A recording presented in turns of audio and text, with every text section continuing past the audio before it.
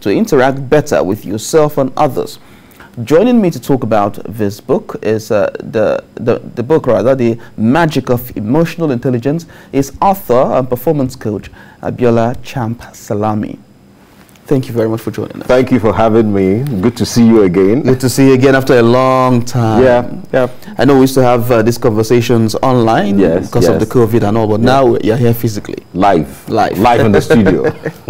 Okay, so tell us now, why did you decide to write a book on emotional intelligence? You see, it's because emotions are powerful. Emotions affect nearly all the decisions that we make. The decision to get a particular job, right, is emotional. In as much as we say that it's a need for survival, but it's emotional. Yeah. The decision to put your hand in your pocket and bring out your card or bring out your cash to buy anything, it is emotional. The decision to be friends with particular people is emotional. Almost everything we do, they are driven by our emotions. And it is important for all of us to know that, yes, while our decisions and our actions are driven by emotions, the critical question is, are the emotions toppling our decisions and our actions, or we are in control of those emotions? And that's why I wrote the book, The Magic of Emotional Intelligence. You know, and taking it further, I remember a few years ago, a friend of mine reached out to say to me that he thinks that all the activities that we do in CHAMP around training people on emotional intelligence, he said he thinks they don't know as much about emotional intelligence as much as he does, based on some experience he had with me personally. This is about 20 years now. I remember the date was July 19th, 2001. And the experience was because we were working on a project together, a volunteer project, to act on a stage drama. And the eve of the performance, I lost my father. Whoa. Now, to put things in perspective, I'm a firstborn. I'm Nigerian. so when you lose your father, the whole burden works on you. And flows. Yeah, you're firstborn, and male as well. Everything just falls on you. I mean, almost instantly, my mom started seeing me differently because of the questions she was asking me. Yeah, now the father. Exactly. My siblings almost immediately started asking me questions I was still asking life that I don't have answers to. But I needed to provide those answers for them. And then the following day was a major performance, and I was a major act on stage. But what I realized at that time is, yes, I've committed to doing this. I can't afford to leave the team members stranded. So while I'm grieving, I need to put my emotions in check, get on stage. By the way, it is live stage drama. Not a movie, not camera cut. It's live stage drama, so you can't afford to commit any error right there. You know, so I delivered on it. When I finished my acting, I go back home, you know, and I was managing all of that. And my opinion as at that time is about, I've committed to doing this thing. I can't afford to leave people stranded. It's a volunteer work, by the way, so it's not like I will lose any pay if I don't show up. And so my friend said to me that, as at that time, we did not understand emotional intelligence, but when he stumbled on emotional intelligence, his best interpretation so far was that capacity to manage the way I was feeling so that I can always put my best foot forward and not leave the team members stranded. So what is emotional intelligence? Somebody may be wondering. It is the capacity of every one of us, of you and I, to one, understand our emotions, understand our triggers. Based on our understanding of our emotions, we manage our emotions. Then also we understand the emotions of other people as well. What fuels their emotions, their needs, their concerns. And based on what we know about their emotions, we build effective relationships with them. So how important is this, especially to, let me just stream it down now, to workplace? Okay, great question. You see, in the workplace, the workplace is filled with human beings, right? And when people talk about, I'm going to work, many times we think that we are going to meet brick and mortar. But what we're actually going to meet human beings. We are going to meet human beings. So whether these human beings are your colleagues, these human beings are your customers that may come in, right? Or these human beings are your bosses as well. It is important to note that we all need to develop the capacity to relate effectively with them. And relating effectively with other people, the place of emotional intelligence doesn't begin with the other people. It actually begins with you.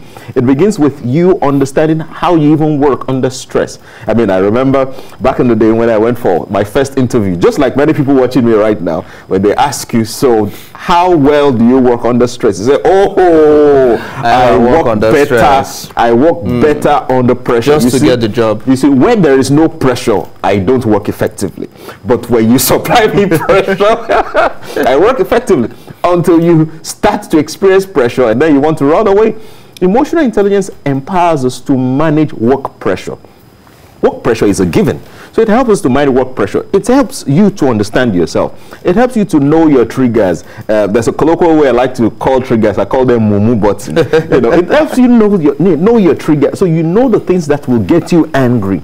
You know the things that makes you fearful.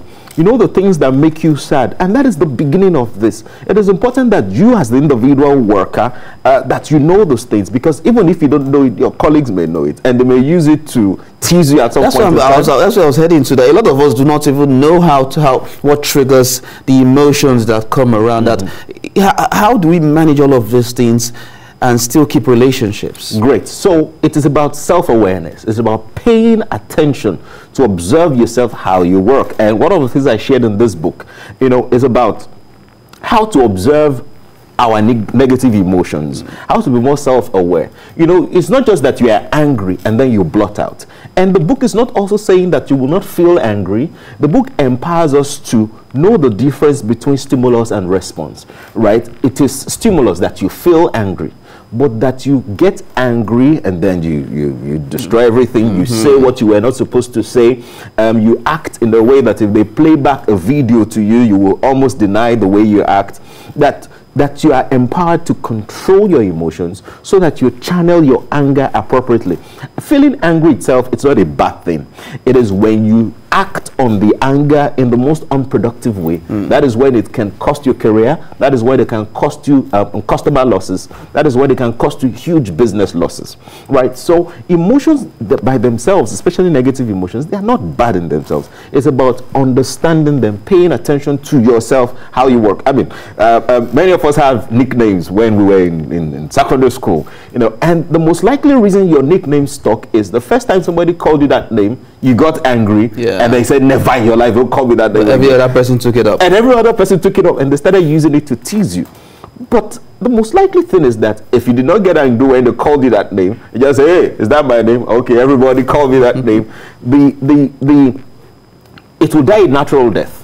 That nickname color would die a natural death. What your friends did to you then in secondary school was to press the trigger that you were not conscious of.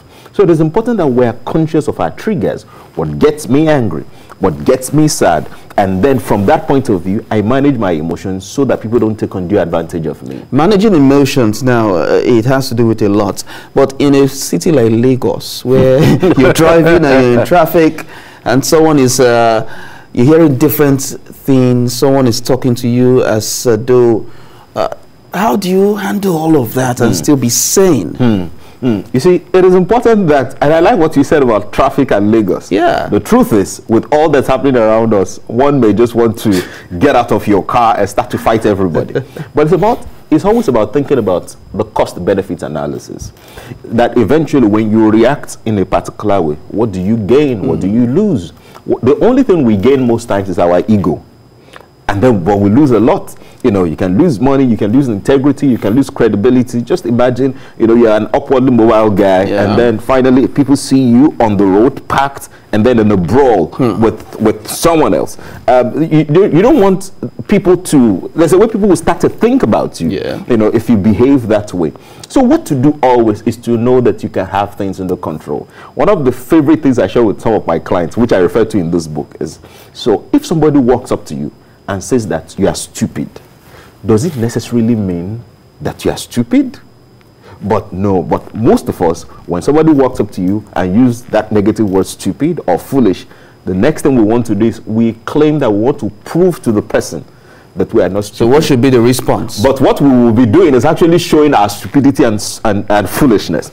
You see, it is said that even the fool, when the person is quiet, the person is perceived as being wise.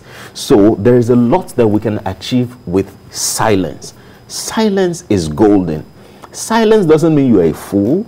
Silence doesn't mean you don't know you're right. Silence means that you are giving yourself the opportunity to think so that you can act. You see, this book, The Magic of Emotional Intelligence, empowers our willpower to choose what to do. And that is the biggest thing about emotional intelligence, having the capacity to choose your response. So between the stimulus, whatever somebody says to you, and what you say, you have the power to choose what exactly you will do or say. But the way we have grown up, you know, through nature and nurture, a lot of times our willpower is not empowered to choose. So we just behave by rote. So because they've told you that once somebody says something to you, give them back 5, you know, and then so immediately when somebody says that particular thing, before the thing land, you just package the thing, give it to a person, press it down, shake it together and run it over. You know, but this book empowers our willpower such that you can choose what to say. And you realize that at times in conflict situation, people may not even pay attention to the person that triggered the conflict. They may pay attention to your own response. And your response may now cost you a lot. It may cost you your job. It may cost you a promotion. It may cost you customers that may not want to attend to you. Think about customers, for example. I mean, if you're someone who serves a lot of people, there are times that you have irate customers. They come, they scream, they shout. You may not be guilty of what they're accusing you of, but emotional intelligence empowers you to calm down, to use these 2 ears more than you use your mouth in that situation. And that's one of the things I refer to in the book, and how to exactly use our ears more than we use our mouth. I believe that the reason God created us and our physical and our physiology, we have 2 ears, we have 1 mouth, is so that we can use our ears more than we use our mouth. One of the biggest ways to manage your emotions is to keep this short and use this more. Because at times, even when you listen to people, you realize where they are coming from, and you know the right response to give. But if you're saying silence is golden, some people also believe that silence is consent. Like if someone says, for instance, you're stupid, and you keep quiet about it, it gives room for the person to continue or to take advantage of that. So what do you do? Great question. So yes, on the one part, silence is golden. On the other part, silence could be perceived as weakness. Yeah. It is always about understanding the situation. There are times to speak up, and there are times not to speak, to say anything at all. So there is someone that may use that word stupid, for example, and then from what you know about the individual and the situation, it doesn't even make any sense for you to say a word. It's just keep quiet and look, because whatever you'd say could aggravate some other people, and then there's chaos all around. And there are times that you may need to address the issue. It is always about paying attention, and which is a thought thing about emotional intelligence, social awareness. It's about paying attention to the environment, that you understand the environment, that you understand the politics even in the environment, that will make you understand, is it time to respond or not? Then what should my response be? At times it may just be a smile, because you see, maturity is important in the way we deal with issues, and maturity has nothing to do with your age. Maturity has nothing to do with your years of experience working in a particular place. Maturity shows in the way you handle people and you deal with issues. And emotional maturity is #1 on the scale of what it requires for someone to be mature. So it is about knowing the situation, knowing that in certain situations that you should speak up. In certain other situations, you should just keep quiet based on the people around and keep your ego in check. It is not about your ego.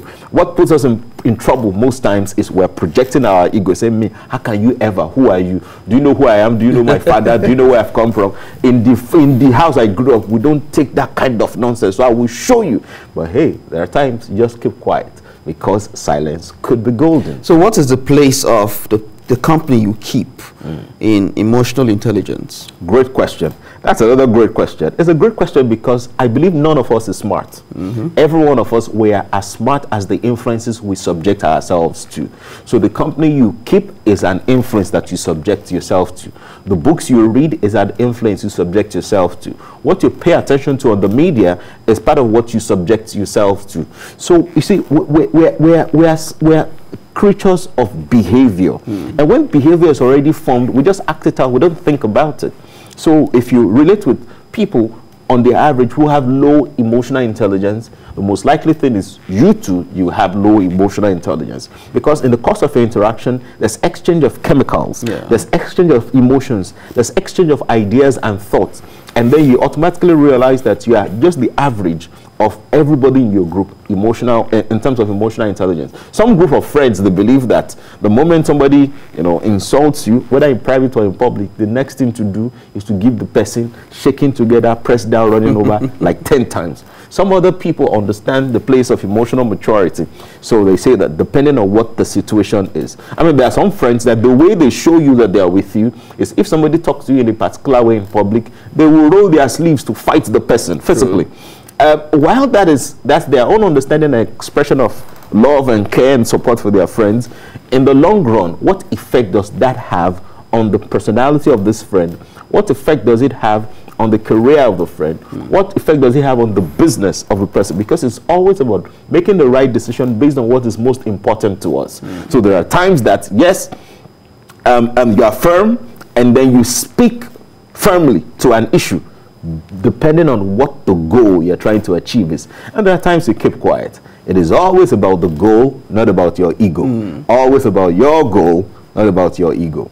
Okay, so for this book now, where can one get it and why is it important for one to read The Magic of Emotional Intelligence? Great. So The Magic of Emotional Intelligence empowers our willpower to choose what to do, to always focus on our goals and not our ego, right? There's a part of it that talks about negative emotions and how to manage them. There's another part in the book that talks about positive emotions and how to cultivate them and also manage them. People think that you only need to cultivate positive emotions, but it's important to also manage them effectively. For example, people talk about courage or confidence, saying that, confidence building session. But confidence is not just something you need to build. Confidence is something you need to have the capacity to regulate. The way I'm talking to you right now, I'm talking to you on a particular confidence level. Okay. If I talk to another person in a different situation exactly this way, I could come off as being proud. If I talk to another person in another situation the same way, I could come up as being timid. So it's about developing the capacity to regulate your confidence depending on what it is that you are doing. And the book supplies us tips on how to go about that. And of course, the book also talks about how to apply emotional intelligence in customer service, how to apply emotional intelligence with your colleagues. Because you go to work every day, you meet with people, how do you apply emotional intelligence with them? It also empowers you to apply emotional intelligence with your boss. Some people will say, yeah, I just have a very difficult boss. At times, the boss may not be difficult. You just need to understand the demands of the boss and meet it. So the book gives us tips on how to apply emotional intelligence in our professional life, also in our personal lives as well. You and your spouse, you and your children, you and your parents, you and your siblings. So, which is why it is very important that champions get this book. Everybody watching right now, that you grab your own copy of the book, The Magic of Emotional Intelligence, how you can achieve peak performance and advancement in life. The other part of the question, where to get it? Yeah. Just go to abiolachamp.com. abiolachamp.com, that's the website, or you can follow me on Instagram. It's at abiolachamp. We are not saying no, Twitter. Not saying no. Not saying that. I'm not saying Twitter. So at abiolachamp, send me a message. At abiolachamp on Instagram. Go to www.abiolachamp.com to place your order. And then I have an offer for those who will be making these decisions this morning. So when they go to the website, they will see the offer. Okay. All right. Thank you very much, Abiola Chamsalami, the author of The Magic of Emotional Intelligence. Thank you so much for talking to us at this point.